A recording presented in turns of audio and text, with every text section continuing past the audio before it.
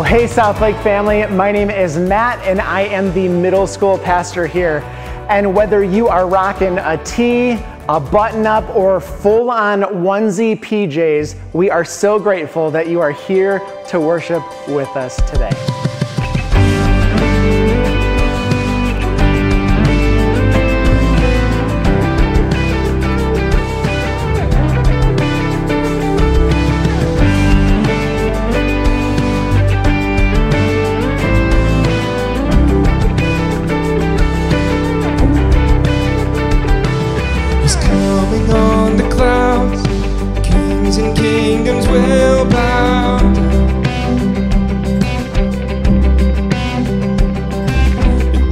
Chain will break as broken hearts declare His praise. Who can stop the Lord Almighty? Our God is a lion, the Lion of Judah. He's roaring with power and fighting our battles. Every knee will bow before Him. Our God is a Lamb, the Lamb that was slain for the sins of the world. His blood breaks the chains. Every knee will bow before the Lion and the Lamb. Every knee will bow before Him.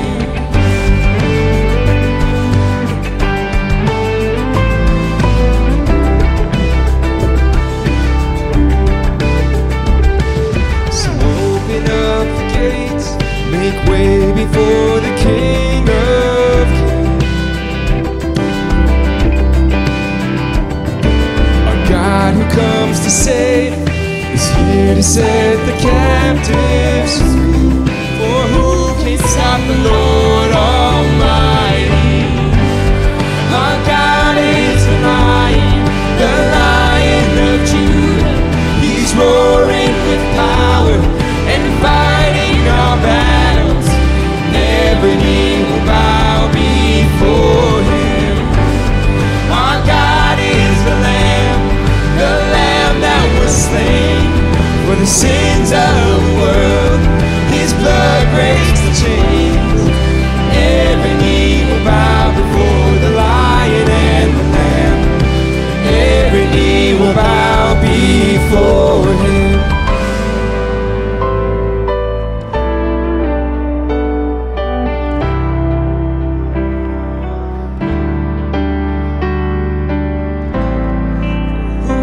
Stop the Lord Almighty?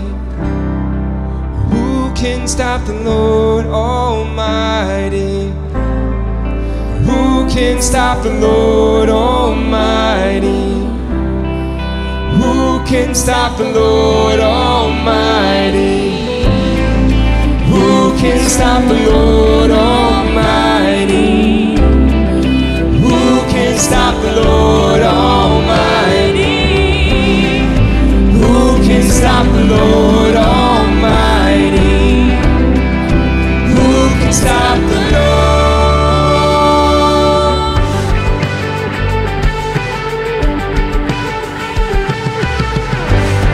Our God is a lion, the Lion of Judah.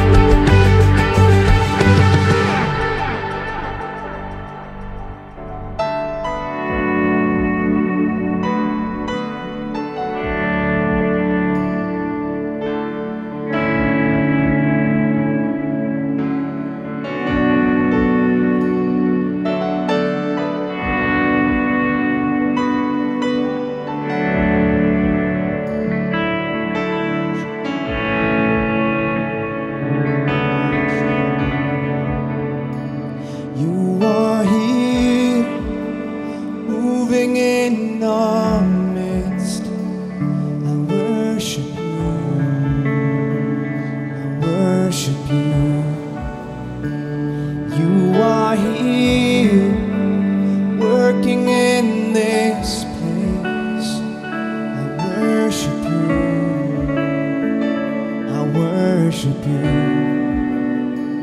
You are here, moving in our midst. I worship you. I worship you. You are here, working in this place. I worship you. I worship you. Yes, you are, oh Jesus.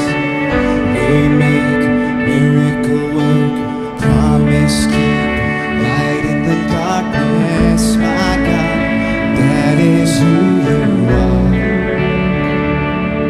You are waymaker, miracle work, promise keep, light in the darkness. My God, that is who you are.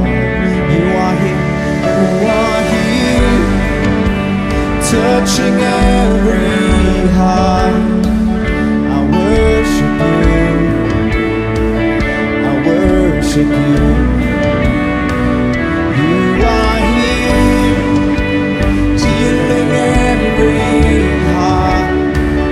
I worship you, I worship you. You are here, turning lives around. I worship you, I worship you. You are here, mending every heart. I worship you, I worship you. You are waymaker, miracle worker, promise keeper, light in the darkness. My God, that is who you are. Yes, you are, Lord. Waymaker, miracle worker, promise keeper, light in the darkness. My God, that is who you are. That is who you are. That is who you are. That is who you are. That is who you are.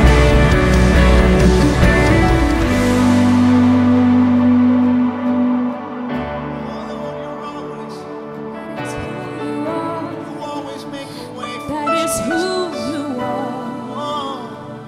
That is who you are. You hear us when we pray. You hear us when we call to you, Lord. You're always working us, Jesus. You're here, Jesus. Even when I don't see it, you're working. Even when I don't feel it, you're working. You never stop, you never stop working. You never stop, you never stop working. Even when I don't see it, you're working. Even when I don't feel it, you're working. You never stop, you never stop working. You never stop. Even when I don't see it, you're working. Even when I don't feel it, you're working. You never stop, you never stop working. You never stop, you never stop working. Even when I don't see it, you're working. Even when I don't feel it, you're working. You never stop, you never stop working. You never stop. Waymaker, waymaker, miracle worker, promise keeper.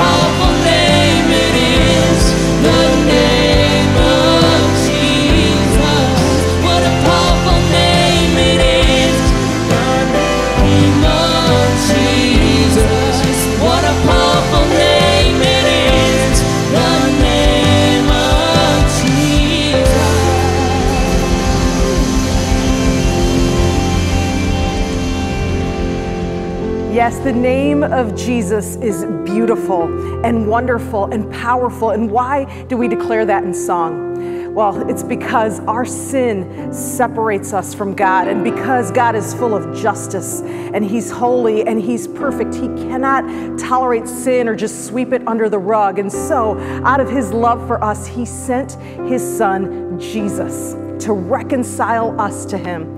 He sent Jesus so that we could be made right with Him, so that we could be made at peace with Him. And when we accept what Jesus did on the cross on our behalf, we become part of God's family. But God doesn't just reconcile us to Himself, He actually calls us to reconcile ourselves to each other. In fact, in Matthew chapter 5, these are the words of Jesus.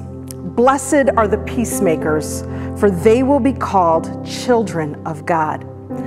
The people who make peace, those are the people that are in the family of God. And this week, our neighbors to the north in Kenosha experienced anything but peace. Jacob Blake was shot in the back 7 times. Families from our church had to evacuate their homes because of violence in the streets. Buildings burned, and there was night after night of unrest. And I think we all want peace. But let's pay close attention to the words of Jesus here. Jesus says, "Blessed are the peacemakers, not the peacekeepers." You see, to keep peace is to avoid, to stuff down, to ignore pain. But to make peace is to uncover pain, to work towards reconciliation. And reconciliation always comes at a cost. Our reconciliation to God came at the price of Jesus' life. Reconciliation isn't easy, but it's the kind of life that God calls His children to. Blessed are the peacemakers, for they will be called children of God. Peacekeepers avoid and ignore, but peacemakers, they uncover and restore. And so, church, my prayer for us is that we would be people that make peace, and that can only happen through the powerful name of Jesus. We need Jesus to intervene.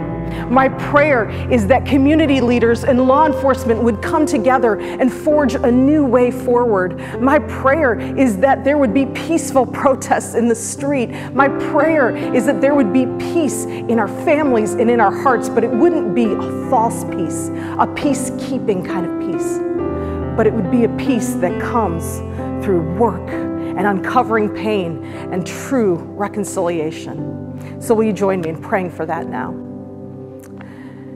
God, we acknowledge that on our own we cannot make peace. We need your intervention, Jesus. God, we pray for peace for Jacob Blake and for his family. God, we pray for his healing. God, we pray that his pain would not be in vain.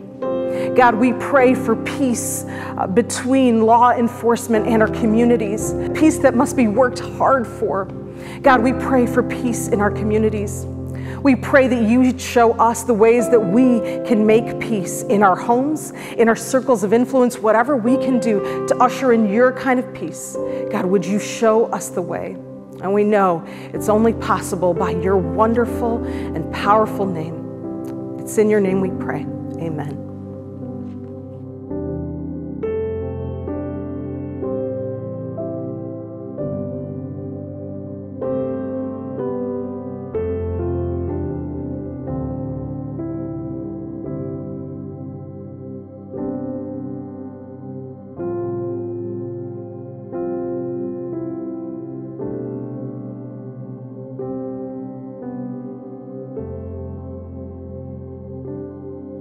Good morning, Willow, South Lake. My name's Scott. I'm one of the pastors here, and it has been great to worship with you. And we get to learn together here in just a few minutes from Megan Marshman. It's going to be a great time of learning. But before we get there, we want to make sure that you're aware of the things that are happening right here in the life of our church at Willow, South Lake.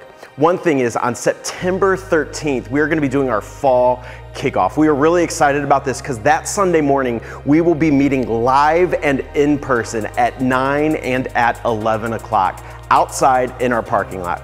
We do need you to reserve a spot for this time. It's gonna be fantastic, but you gotta go online to wslathome.org and you can sign up there to get a spot so that you can come and worship and be together that morning. It's gonna be a great time. Dave Dummett will be here with us live. He's our new senior pastor, so it's gonna be a great time for you to meet him and see him in person. Now, tonight, I want you to know that we have a men's gathering taking place right here in our parking lot. We're gonna play some bags, we're gonna hang out. It's gonna be a great time. Please come at 5:30 tonight, all the men of our church, and just come and hang out. It'll be a time of community. It's gonna be really good. I look forward to seeing you there tonight. Now, we also have a women's gathering coming up, and so I'm gonna turn it over to Barb to tell you about that. Ladies of Willow Southlake, I am so excited to invite you all to our very next women's gathering on Thursday night, September 10th at 8 o'clock. You can go to our website to sign up, but I want to let you know a little bit about what you're going to expect that night. Gina is going to be speaking to us. We're going to be focusing on some self-care, and she's going to be speaking live. You're going to have two opportunities, two different ways actually, to experience the evening. One is virtual, in your jammies at home, on your computer, no problem. The second way is through a watch party. You'll actually have your small group time with the women live. So we will be distanced, we'll be masked, we'll be safe. So I'm looking forward to seeing you. Go to wslathome.org/connect and sign up. Thanks, Barb. Sounds like that women's gathering is gonna be a great time. Now, in order for us to keep doing the things that we feel that God is asking us to do, we depend on the generosity of our church. There are multiple ways for you to give. One way is online, germ-free, digitally. You can go to wslathome.org/give and you can give to our church right there. And that helps push forward the mission of this church. But also, if you want to write a check, you can do that and drop it in the mail. Send it to 625 Barclay Boulevard, and we are checking our mail regularly. Thank you so much for the ways that you give generously and sacrificially. It really does make a difference. Now today, we get to hear a fantastic message from Megan Marshman. So let's turn it over to Megan now. I really love my role at Willow. I love every opportunity to share truth with you. I love that this truth goes through my life first. I love getting to preach it as a woman and as a mom. Recently, I was reflecting on being a mom. My husband, who you've heard me talk about before, he's a really good dad. I mean, he's an ER nurse. He knows when one of our boys falls off their bike, whether or not they're okay or really injured. He reminds me at times not to overreact and stir up more panic in my boys when everything's gonna be okay. But you know what I love? I'm still their mom. And I love the uniqueness of my role in that even though my husband knows whether or not they're injured, I'm their mom and I just wanna run to their side, scoop them up and be right there with them in their pain. I wanna be present with them anytime they feel like they're hurting. And friends, the reason I bring this up is because as I was preparing this message entitled Jesus Over Discontent, I felt this invitation to speak to you as a mom. I felt that what you didn't need was a motivational lecture on contentment. Be content.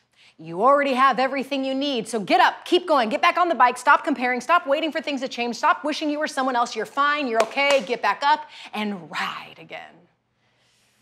While those are true, and I could probably motivate you, I felt this need to take a different posture.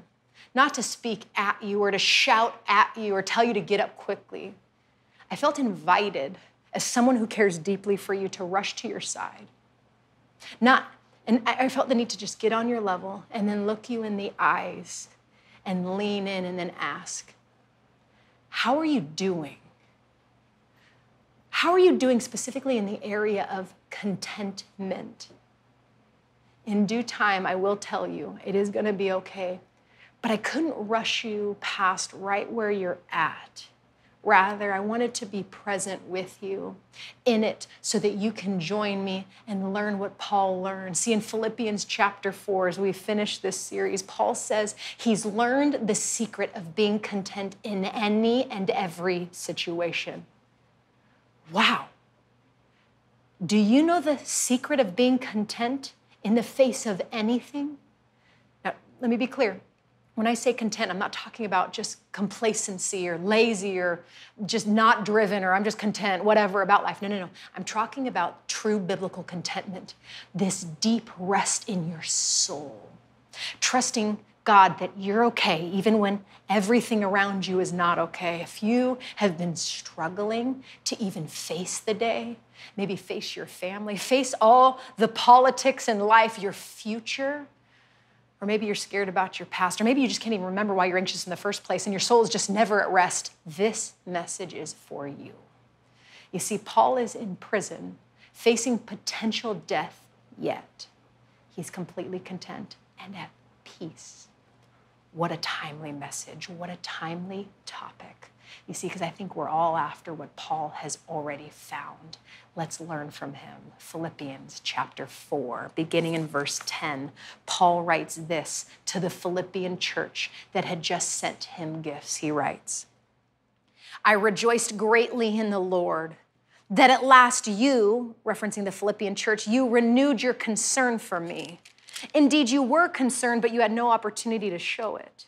I'm not saying this, though, because I am in need, for I have learned to be content, whatever the circumstances.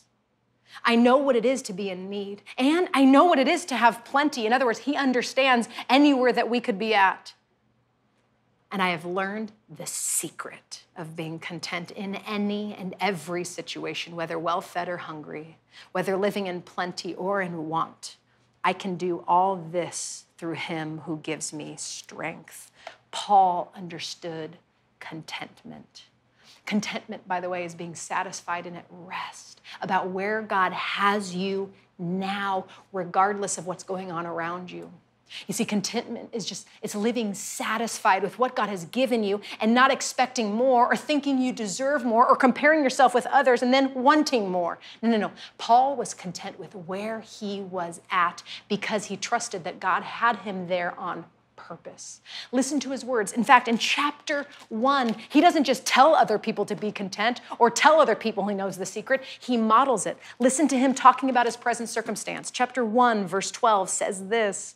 Now, Paul says, I want you to know, brothers and sisters, that what has happened to me has actually served to advance the gospel. As a result, it has become clear throughout the whole palace guard and to everyone else that I am in chains for Christ. He's where he's at for Christ. Do you know that where you're at is for Christ? He goes on, verse 14, and because of my chains. Most of the brothers and sisters have become confident in the Lord and dare all the more to proclaim the gospel without fear. Verse 14 doesn't say, even in my chains. He says, because of them. Because of them, the gospel is moving on, because of precisely where I'm at. See, Paul found purpose in his present placement, even though he probably didn't like it either. And then, when anything good came his way, anything at all, he trusted it as a completely undeserved gift from God. In fact, listen to his thank you. Chapter 4 is where he writes the specific thank yous to the Philippian church because they had brought him gifts and food and money. They basically saved his life. And here's how he says thanks. Verse 10, chapter 4. I rejoice greatly in the Lord that at last you renewed your concern for me. Indeed, you were concerned, but you didn't have any opportunity to show it. I'm not saying this because I am in need, for I've learned to be content in whatever the circumstances. I'm kind of laughing because Paul's writing a thank you note, but he's kind of bad at writing thank you notes because it's like he's saying this, hey, I rejoice in the Lord for everything you've given to me. Thank you, by the way, and I didn't need it. What? You see, Paul was content before the gift. And then when he receives the gift, he's still just as content, and he's grateful to God for the gift. You see, Paul sees that everything he has is a gift. It's undeserved. And when you get a gift, what do? You celebrate, you say thanks. In fact, the word rejoice means celebrate. Notice 6 verses earlier, chapter 4, verse 4, Paul writes to the Philippians and he tells them, rejoice in the Lord always. I'll say it again, rejoice. And then 6 verses later, he says, here's how I'm rejoicing. He's taking his own advice. Notice, though, where he's rejoicing. Verse 10, I rejoiced greatly in the Lord. See, Paul credits God with everything. Do you want contentment? Do you want to live like Paul, he even tells us what to do. Verse 9, whatever you have learned or received or heard from me or seen in me, put it into practice, and the God of peace will be with you.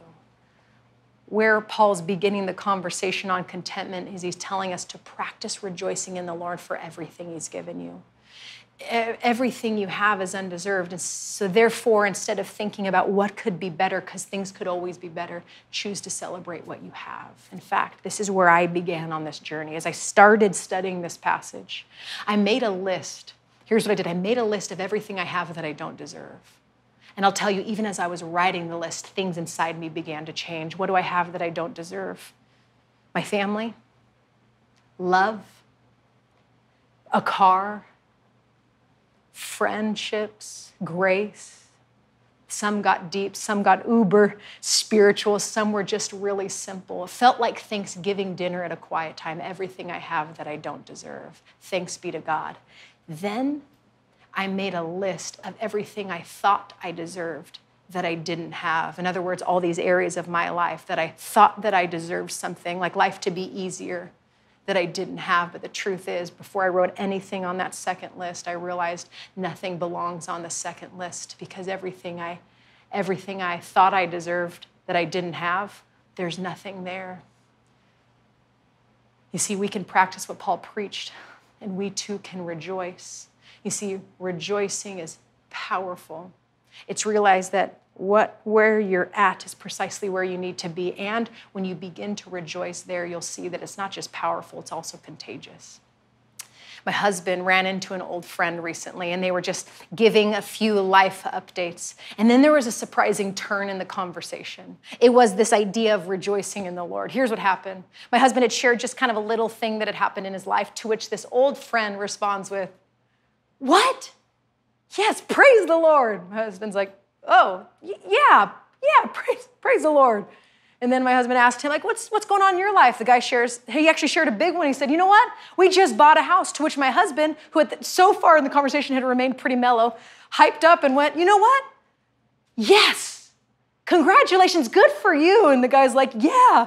And then he goes, "What about you?" My husband shared another thing, and the guy's like, "Yeah." Can you imagine all the people surrounding them looking in going, what in the world are these two gentlemen doing in this public space? Outdoors with masks on 6 feet away. They were rejoicing. And then my husband came back, and it was like he was walking on clouds. I said, "Hi." He said, "Can I just tell you the biggest surprise of my day? Celebrating what I already have. And then celebrating someone else too." See, when you're content, you cannot just rejoice in what you have, you even can begin to celebrate what God has given to others too. Can I tell you this? Living content is powerful, because it's saying, yes, I'm so content with what I have, where I'm at, that now I can begin to even celebrate you.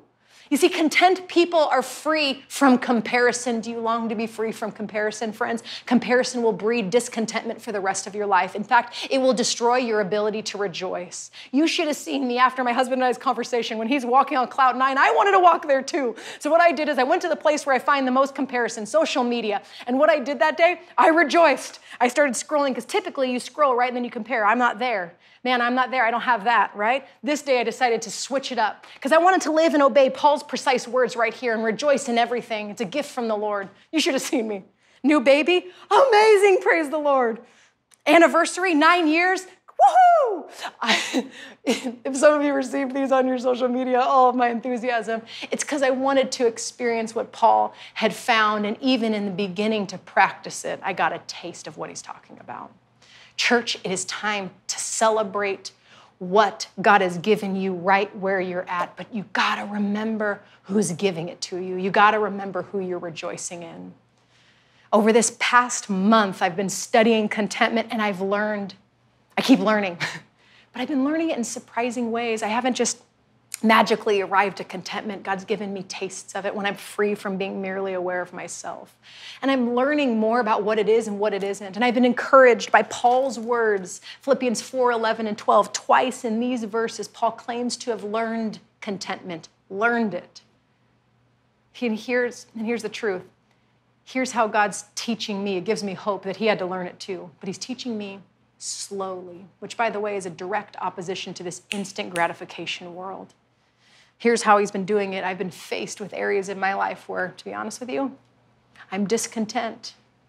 But he's used it to allow me to learn contentment. You know what I've also become aware of is all the areas I've tried to find contentment in unreliable places, like life going well, relationships being easy, a church building, stable finances. But what happens when this 5-month-long pandemic messes with everything, our finances, security, safety, and what happens when people turn out to be really imperfect? I love the way Bob Goff puts it. He says, hey, love hard people. You're one of them. See, if contentment is being satisfied and at rest with where God has you, then discontentment, you'll find discontentment when you're wanting to be somewhere else with someone else, doing something else. But remember Paul's words. He says this in verse 12. He says, no, but I have learned to be content in any and every situation. He doesn't say he's content with his situation, to be clear, but he's content in it. He also doesn't say that he's content or he'll be content when a situation changes. This was a massive awakening for me on this area of why I find myself discontent, and it's this. You too may assume that when something changes, then we can be content. Have you done it? When things go back to normal, then I'll be content. Or when so-and-so, when my kids go back to school, then I'll be content. Church, when, then is a myth. If you're not content now, you won't be content when. Contentment will not be found when something changes, but it is possible now. It can be found on the ground right where you're at. Do you remember my boys falling off their bikes? You see, as a mom, I didn't run to them and tell them just to get up, keep going, be somewhere else already, be better at riding your bike. No. I come to their side and I meet them where they're at. And we process through the pain so that I can help them get up and go again. And God is doing the same thing with us. You see, he meets us right where we're at, right where you're at, right behind the screen, watching this. If you're tired, you're feeling pain, unmotivated to keep going, or maybe even ready to give up, the truth is, we haven't just fallen off a bike, but I do believe a lot of us are missing out on this life-giving secret to contentment. Or maybe we've ignored it. We've distracted ourselves from thinking about hard things. We've turned on Netflix, grabbed social media, grabbed a drink, or just got distracted. I believe God has put it heavy on my heart to whisper at just the right time these words from Paul, telling you about God's heart, because God's heart is not just to tell you that you can be okay. He wants to come to your side and attend to the pain, the pain that we could easily ignore, so that you can find true contentment right where you're at before the pain goes away, before it gets easier, before COVID ends, because right where you're at is where God wants to meet you, where he wants to be your strength. But are you willing to wrestle with the ways you've been trying to find contentment? It's a journey. Paul says it has to be learned. Or will you just keep on ignoring it? Just keep getting up on your own, trying harder, fix your feelings, buy a bunch of new stuff, compare yourself with other people, obsess over the future, and hope that one day things will change. Honestly, I too have tried to find contentment in my own strength or things changing. I too have been waiting for contentment to come at me. And I too even experienced it writing this message. I did something I've never done. In the middle of writing this message, I took my pen and I threw it. I was so frustrated. Why can't I figure contentment out? Why can't I just put it in a simple A, B, C, step 1, 2, 3? Why can't I just give it to him in easy ways? But the truth is, it's a wrestle, but it's also a relationship. See, there I went again. Why did I throw my pen? Because I was trying to trust in myself and my own strength to figure everything out. Have you been there? Each frustration, though, I saw was part of God's process for me. Now let me welcome you into your process with this. Where have you been running to satisfy the deep longings in your soul to find contentment? A job, people, maybe stuff, it or he or she cannot carry the weight of your contentment. And your ability to achieve won't make you more content either. Solomon, the wisest man who ever lived, said this in Ecclesiastes 4:4. He said, all toil and all achievement, it just springs from one person's envy of another. This too is meaningless. It's a chasing after the wind. It's impossible. You see, I don't want you to spend the rest of your life or even another day chasing wind. You see, your time is far too valuable to waste any of it chasing after wind. I mean, it's actually impossible to try to capture wind. You see, when you find those feelings of inadequacy come about and comparison begins to take over, or you log into that website and you think, maybe this purchase will help me feel a little bit better in this crazy season. Would you remember this phrase from Solomon and even preach it to yourself in those moments when you're grasping to find it on your own strength? This too is a chasing after the wind. It won't fix what's off in my soul. But Paul doesn't leave us there. He wants us to do the dive deep and then wrestle there, but then he leads us to the secret. And I know this because he's led me there too. And Paul shares the secret. And I love that he even calls it a secret. It's kind of like a little kid. I have a secret. It's about you. It's about you being okay. Can you imagine him? And then he gets all of us to lean in. I think that's why he's doing it. I wonder if he just does this to get us all to lean in and want to know and hunger for it. You ready for it? Here's what it is. Verse 13. Paul says, I can do all this through him who gives me strength. That's the secret. Philippians 4:13. I got to be honest with you. Philippians 4:13 was the verse I wrote on my basketball shoes in high school. 4:13, I wanted to remember. I could do all things. I could become great. In high school, I didn't understand Philippians 4:13. See, I thought Philippians 4:13 was about me, and it was the secret to greatness. And now I'm reminded with this context of Paul's actual words in Philippians 4:13, it is not a secret to achieving greatness. It's the secret to being content, even if you never do. And friends, here's the secret. The secret to contentment has a name. The secret to contentment is Jesus. It's him. It's not you. It's not your abilities. It's him. And I'm sure some of you are, this comes as no surprise. You're probably rolling your eyes. Yeah, I'm sure. The Jesus Over series, of course, he's the answer. But friends, this is not just something to know. It's someone else to trust as your strength. And maybe some of you agree, and then you're just there. If you're thinking, I wish I could be content like this and trust Jesus as my strength, but maybe honestly, if you're sitting there, you're going, I don't even know where to begin. So you maybe like this message, but you shrug it off and you move on. Can I tell you this? Would you just lean in a little further? Let me tell you, it's not that you can't trust in Christ. It's more a matter of you finally needing to refuse to trust yourself. You are already living a life of trust. It's actually not that complicated, but the truth is your trust has been in you, your strength, and your ability to find satisfaction or achieve it. Or maybe you're trusting in others or stuff or being somewhere else or circumstances changing. You're trying to satisfy your own soul and be content. Hear these words from the Apostle Paul into your soul. You can be content, but it's not found in you. It's not found in what you can achieve. See, the problem with achievement is the second you get one goal, the goalpost moves. The American dream is like a carrot on a stick. We keep on grasping, chasing the wind. In fact, 100 years ago, the richest man was interviewed and said, hey, how much money is enough? You want to know his response? Just a little bit more. Everyone chuckled in the interview. But I think it's how we live. We're chasing. We're trying to find contentment. And the truth is we can't find it in ourselves or what we can achieve. Friends, hear Paul's words. It's only found in Christ. Because here's the truth about Christ. Where we couldn't reach or achieve perfection, perfection came to us.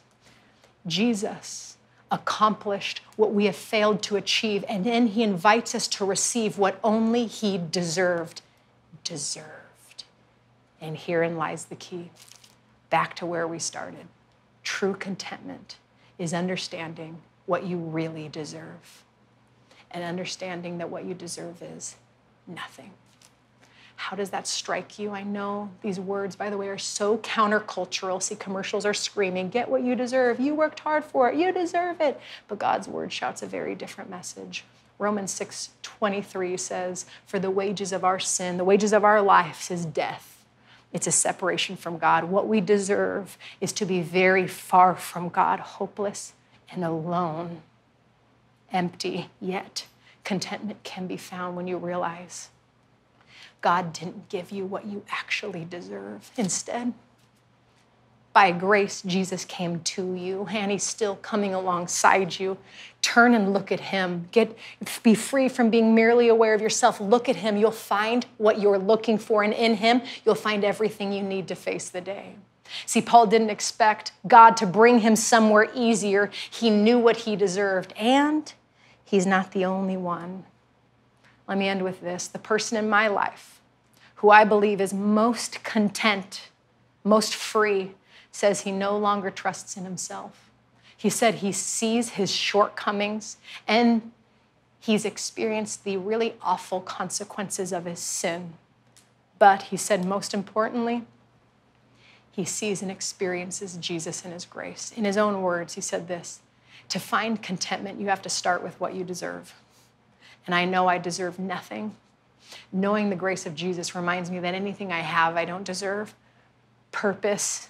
I've been given a purpose, position, influence, people around me. Everything I have is all icing. And I've learned, he said, that you can't live on icing. But man, you can enjoy icing, but you can't survive on it. Ask any health professional. You can find glimpses. Have you noticed you can find glimpses and tastes of contentment of God's good and all the icing around us. You can enjoy it, but you can't live on it. This week, I invite you to join me to find the glimpses or feelings of contentment, yes, in the icing, in dinner table conversations, in good music, wonderful sights, your job, in eye contact, in relationships, yes. They can stir your affection towards Jesus, but let me tell you, they can't make you content because guess what? They're not him. They're not perfect. They're not Jesus. Everything around us may reflect Jesus at times, but none can reflect Jesus perfectly. This week, let's not look to the things that stir our affection for Jesus to be the places we search for ultimate satisfaction, because they won't work.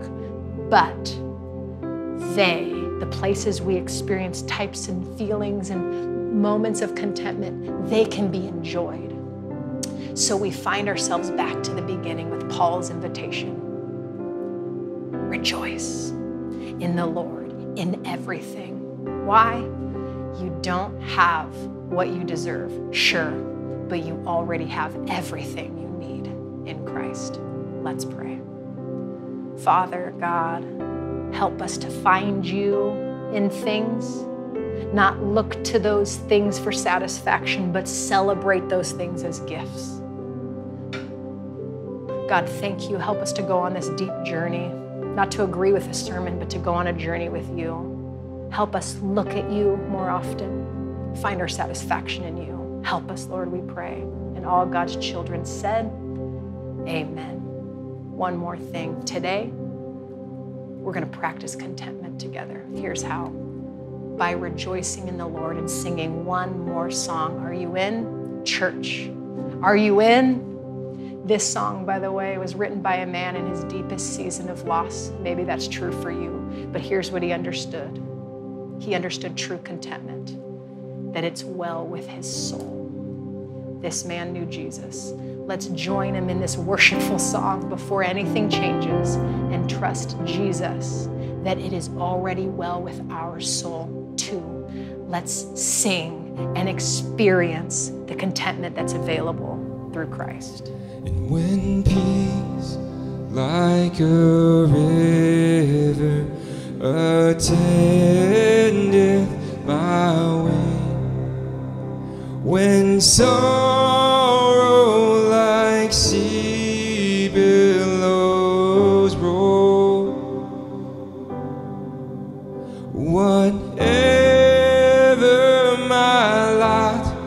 Thou hast taught me to say, it is well, it is well with my soul.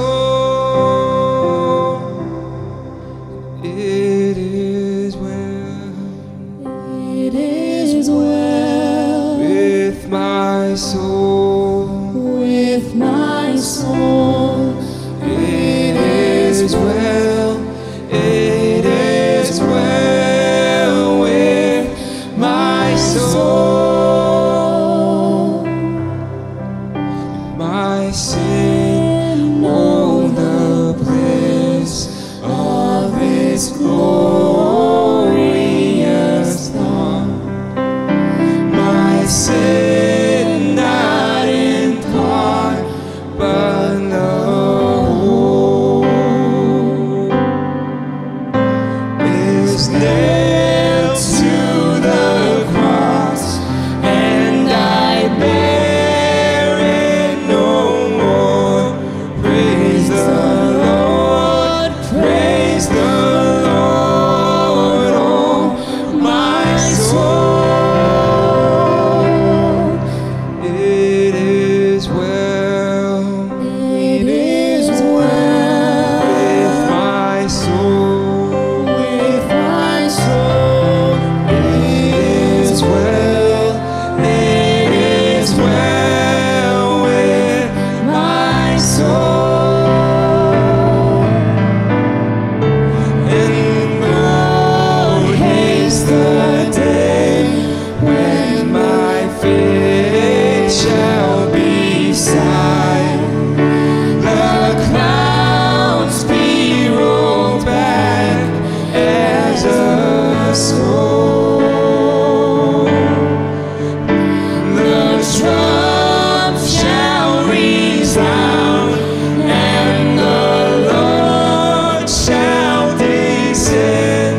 Even so, it is well with my soul.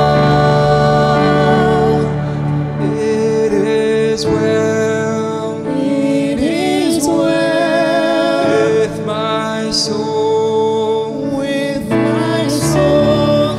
it is well, it is well with my soul.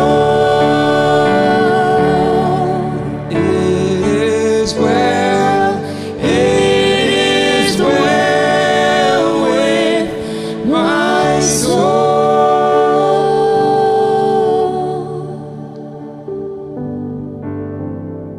Well, church, I want to leave you with these words from Philippians chapter 4, verses 4 through 7. Rejoice in the Lord always. I will say it again, rejoice. Let your gentleness be evident to all. The Lord is near. Do not be anxious about anything, but in every situation, by prayer and petition, with thanksgiving, present your requests to God.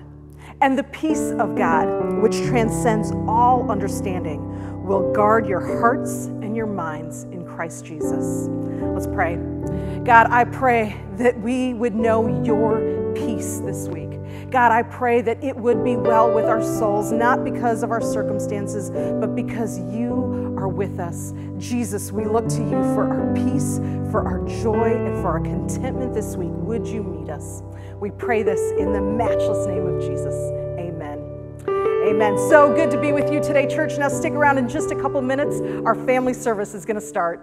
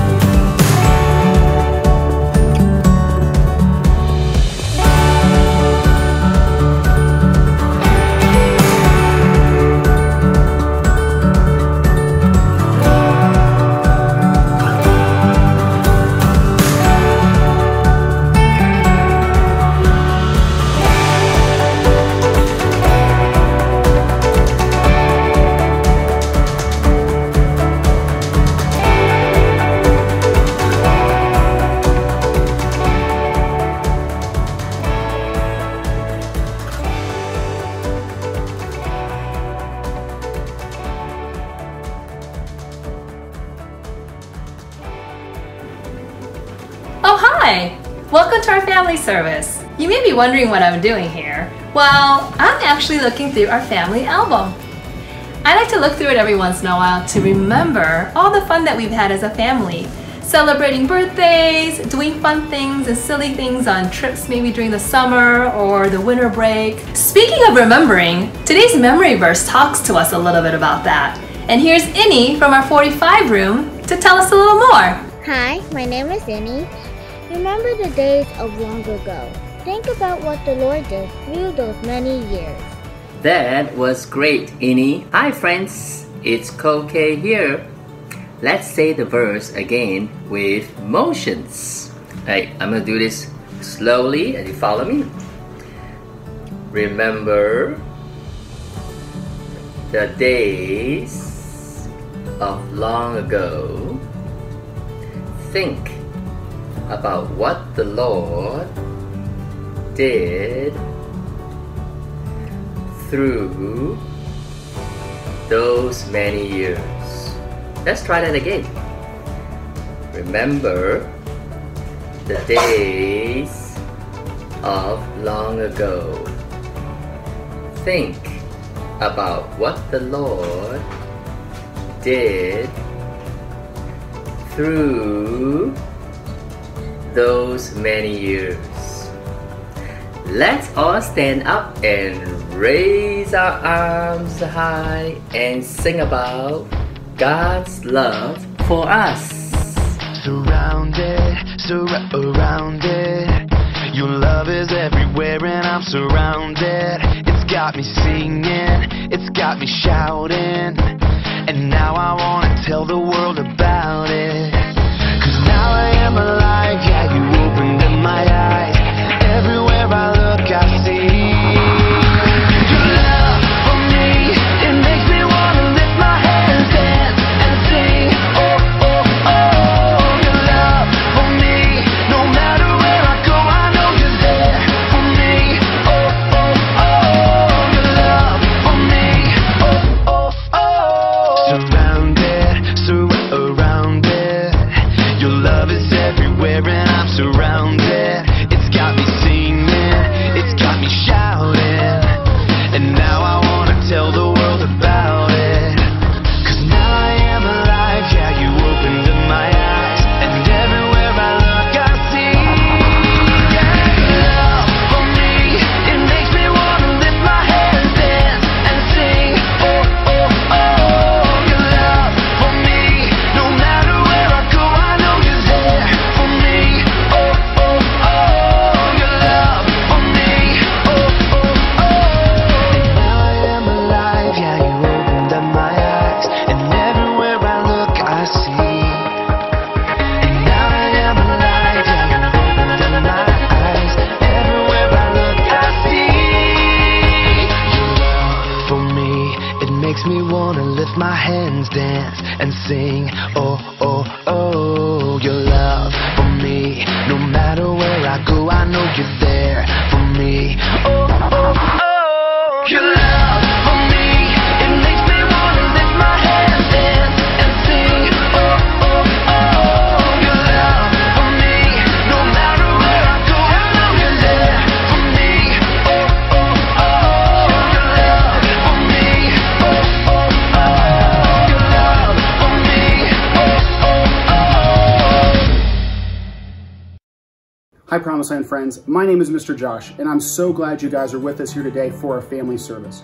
And our lesson comes from that verse out of Deuteronomy 32:7, to remember the days of long ago and to think about what the Lord did through those many years.